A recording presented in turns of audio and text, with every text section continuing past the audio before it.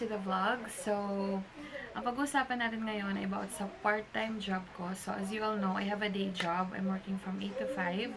So, aside from that, I'm also working at night from 7 p.m. to 11 p.m. At alam ko lagi nyung nakikita tong background na to. Kasi nandiyan talaga siya.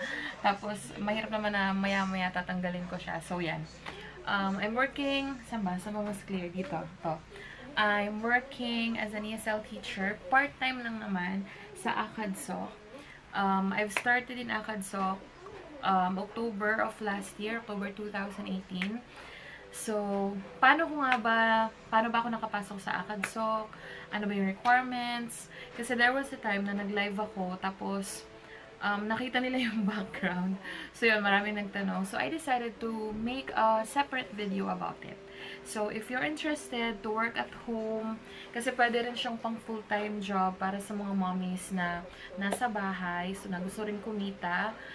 So, kung interested kayo, keep on watching. At kung bago pa lang kayo sa aking channel, sa aming channel, so don't forget to hit the subscribe button and the notification bell para lagi kayong updated sa lahat ng videos na i-upload namin. So, okay, so paano ko ba nalaman ang tungkol sa Acadsoc? So, nakita ko siya sa Instagram. Meron silang ads. So, yun nga, hiring sila, naghahanap sila ng online tutor. Tapos, hindi ko pa ever naririnig yung Acadsoc. Yung kilala ko lang ng mga ESL company is Bibo. Tapos, yung 51 Talk. Actually, before, nakapasa na rin ako sa Bibo, pero hindi ko siya pinursu.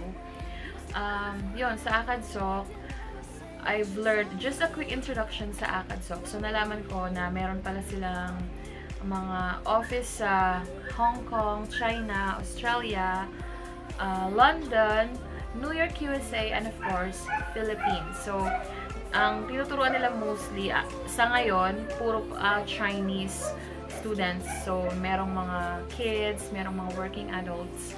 So, yun. Pero lahat Chinese. And they have 3,000 tutors so far.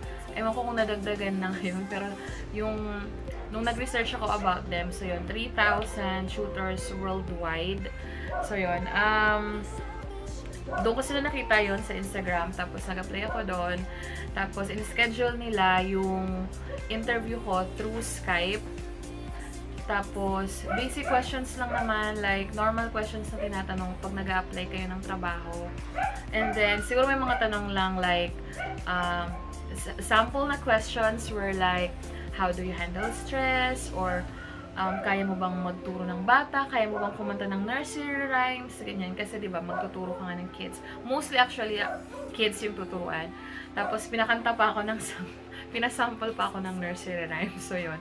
Yun yung first, and yun yung initial interview ko. Tapos, after that, so yun, nagtuloy-tuloy na. Okay, so punta naman tayo kung sa requirements. Of course, basic requirements are, dapat meron kang laptop, meron, or desktop, tapos meron kang stable power supply, tapos, ano pa ba? Internet connection, at least meron kang 3 Mbps. So, yun yung mga kailangan. And of course, headphone na dapat may noise cancellation. Meron silang sinadjust na brand. I forgot though, the brand. Pero yung akin, hindi yung brand na yun yung nabili ko. Kasi at that time, nag-start pa lang naman ako. Tapos, I bought it for only 400 pesos. So, yun. Tapos, syempre, yung iba namang requirements, dapat, alam mo yung basic English language, of course. Yung basic English, fluent ka dapat. Hindi naman as in super perfect na pang, di ba? Basic lang naman. Tapos, dapat may neutral accent ka. So, I don't know, kasi meron naman silang mga tutor from London and from US. So, hanggang mas prefer kasi minsan ng mga Chinese, yung neutral lang yung accent mo. Tapos, prefer nila, pero not necessarily kailangan meron ka. Like, yung mga kung may certificate ka, like for example, from IELTS or TOEFL, parang mas mataas yata yung offer sa salary. So, mamaya pag-uusapan natin yung sa salary. Tapos, yun, yung may mga major in English, mga education, graduates, gano'n. Hindi naman okay lang naman kung hindi, kasi ako naman nursing ako, pero natanggap naman ako. Siguro mas preferred lang nila yung mga ganon, and mas malaki lang yung starting rate. Pero yun, not necessary. As long as you can speak well, you can speak English fluently, tapos okay naman yung pronunciation mo, go for it. Okay, so other requirements naman is dapat energetic ka kasi nga 'di ba, kids yung tuturuan. So, ako talaga hindi ako ganoon ka-energetic, pero natuto akong maging energetic in front of them kasi yun, kailangan minsan you have to sing a nursery rhyme, or dapat kaya nga meron akong mga ganito tapos mga ganito, 'di ba? Kasi you have to be energetic and cheerful and joyful when you're in front of them. Tapos, dapat mahaba din yung pasensya kasi meron talagang mga bata na, syempre bata, diba? Meron talagang nasasagad minsan yung pasensya mo. But of course, they're just kids. And yun nga, meron pa kayong communication barrier. So, dapat understanding ka din, diba? And of course, dapat yung station mo, like sa akin, dapat maganda yung lighting. Yan. Ganito, maliwanag para clear ka na makikita nila. And then, dapat willing kang mag-undergo ng mga trainings, different trainings.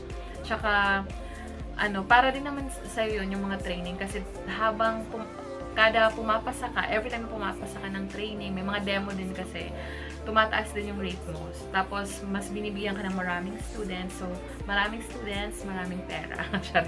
Tapos, ano pa ba? Dapat willing kang mag-work at least 4 hours a day.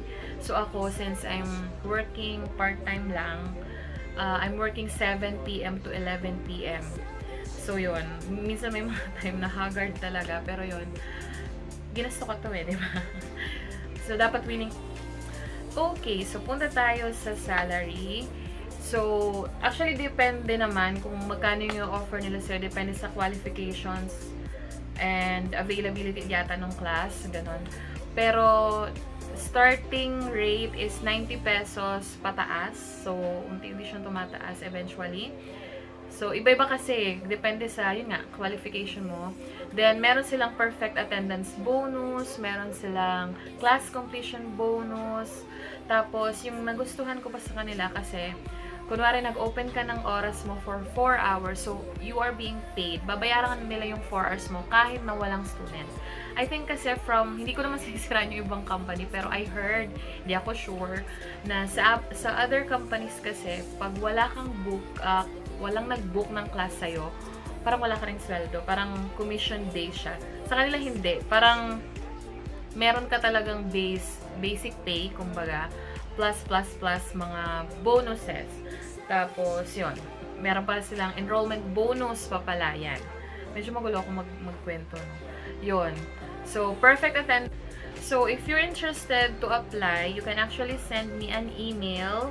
So, email na lang yung resume nyo. Ako nang bahalang kasi para i-refer ko kayo directly, ganon, sa mga interested. So, based sa akin naman, sa experience ko, kasi syempre sa siguro may napanood na rin kayo na ibang video about working in Acadsoc, and most of the time, puro magaganda lang talaga yung, pero sa akin so far I've been with them since for, almost 4 months. Okay naman yung perks.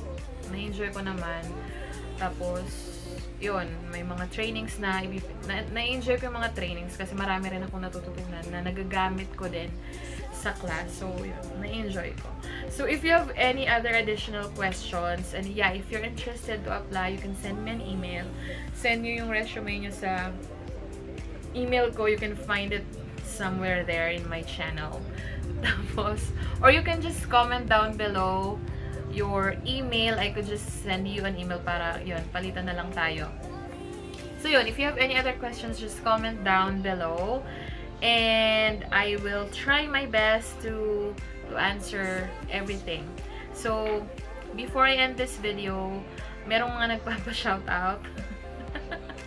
Before I end this video, shoutout daw kay, ano ba yun?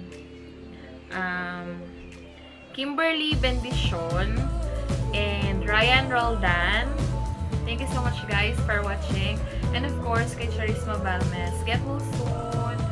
And kay Joni Berdine, and kay Rosario Baoy. Thank you so much guys for watching. And thank you sa pag-subscribe. So, yun, kung may iba pa kayong question and anything, just comment down below. And thank you so much guys for watching. Have a wonderful evening.